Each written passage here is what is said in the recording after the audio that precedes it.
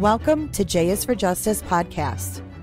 If live breaking news and following true crime is your thing, then please consider subscribing to my channel. And if you like what you see in my videos, please consider giving them a thumbs up. Hi everyone, and welcome back to J is for Justice. My name is Jay and I am your host. I know this subject has been talked about in the past when it comes to Bryan Kohberger and the visual snow and the Tapatalk account. But the Idaho Statesman put out a pretty detailed article on the subject and what it's like to have this disorder.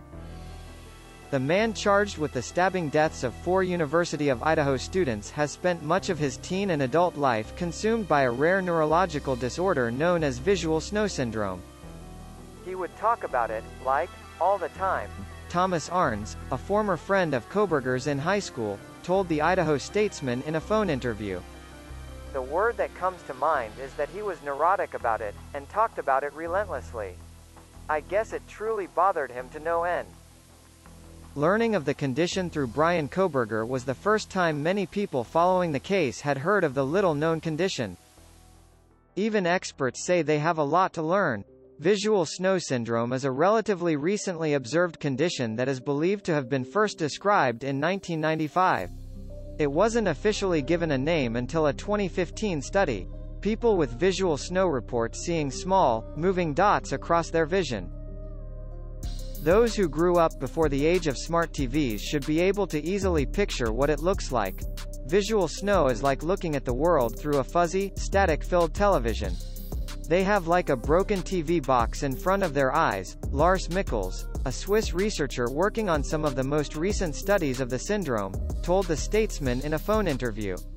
Episodes of snowy vision usually last a minute but can go on for hours, Mikkels said. People report other visual distortions as well. It can look like it's raining when it's not, or as if there are 12 moving cars when there is only one. About half of patients report that visual snow is accompanied by migraines and a ringing in the ears known as tinnitus, both of which can be debilitating. Migraines can be painful enough to prevent people from performing daily activities, and tinnitus can make concentration and hearing difficult, according to the Mayo Clinic. Visual snow may affect up to 2% of the population, but not enough research has been done to get a true sense of its prevalence, the Mayo Clinic reported. Mikkels said visual snow is often misdiagnosed as either just migraines or just a visual problem. The connection is not always made between the two. A 2020 study found an average age of 29 among visual snow patients, who all reported that symptoms began early in life.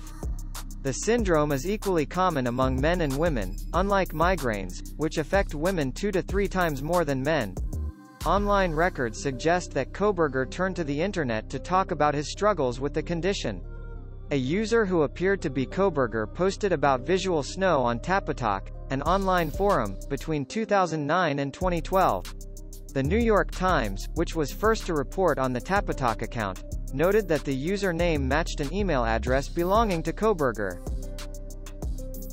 References to his birthday lined up with his known birthdate, and his listed location of Effort, Pennsylvania, matched Kohberger's hometown. A photo on the account appears to show Kohberger. The user, named Xer, those with visuals now, wrote that he developed the syndrome on September 21, 2009. Kohberger was almost 15 years old at that time. Since then, the user said he had changed, mainly from the anxiety and sense of derealization and hopelessness. He wrote frequently of how difficult it was to access memories. Ever since then I have been depressed, he wrote in 2010. I can't remember anything at all. And I always have this horrible pressure in my head.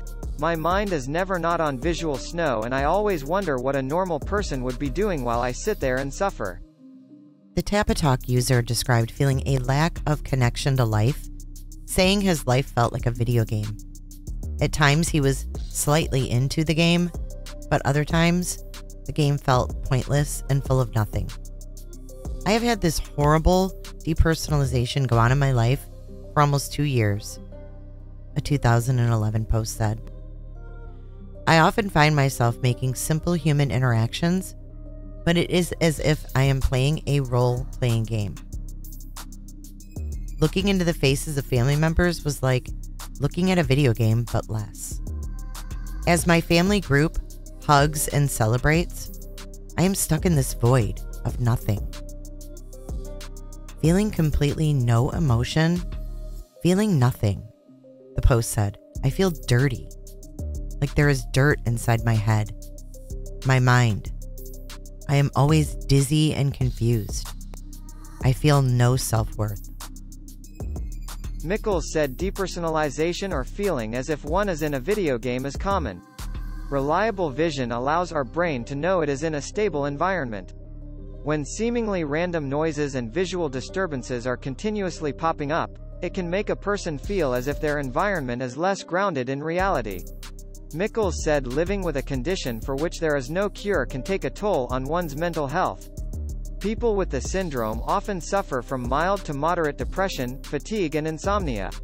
A 2021 study that surveyed 125 visual snow patients found that patients showed high rates of anxiety and depression, depersonalization, fatigue and poor sleep, which significantly impacted quality of life.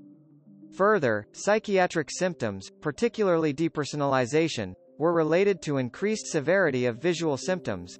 But Mickles isn't aware of a connection between visual snow and aggression. When something is happening in your brain that shouldn't, chemicals are being released that shouldn't. These chemicals are released because we have toxins that our body doesn't want. It is going haywire. He pointed to a website called Know the Cause, which talks about the many ailments caused by fungi and yeast. The user said he planned to cure his syndrome through the diet on the website. The diet, known as the Kaufman diet, encourages people to eliminate a large number of foods, including sugar, wheat, corn, peanuts, soy, alcohol, and animals that were fed these products before slaughter. The user also wrote, "The truth is, there is no test for our toxins. We just need to rid ourselves of them." Arntz remembered Kohberger trying to cure his visual snow through a diet. Carbohydrates were a big no-no, and you had to stay away from breads and absolutely no sugar. So mostly he would eat slices of ham and omelets, she said. And many people said they recalled Kohberger's considerable weight loss in high school. Experts still don't know what causes visual snow syndrome, and there is no known cure. People who develop it have it the rest of their lives. But, as more research is conducted, clues are emerging about its origins. Research indicates that visual snow is connected to something going wrong with the visual processing center in the brain's cerebral cortex, causing it to overload and process sights incorrectly. There's probably too much fuel in the tank of these people, and the brain cannot deal with it, because it's overloaded with information, Mickles said. An overloaded brain forces it to work more and, similar to the way muscles grow with increased exercise, the high amount of activity causes extra brain growth. Mickles' research involves analyzing images taken of the brains of visual snow patients. Researchers can see that a part of their brains is expanded, causing them to suspect this abnormal growth may be linked to visual snow symptoms.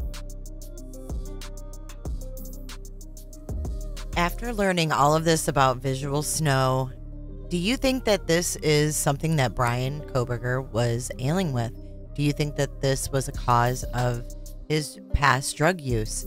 Let me know what you think in the comment section below. Until then, stay safe, and I'll see you soon.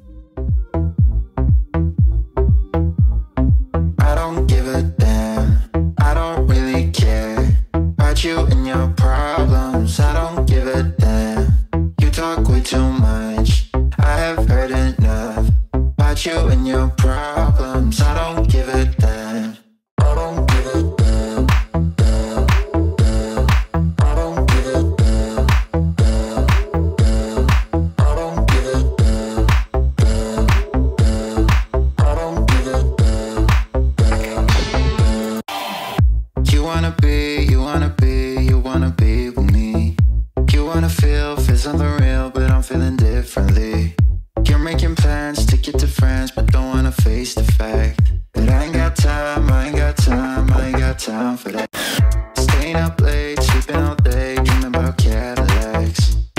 new shoes.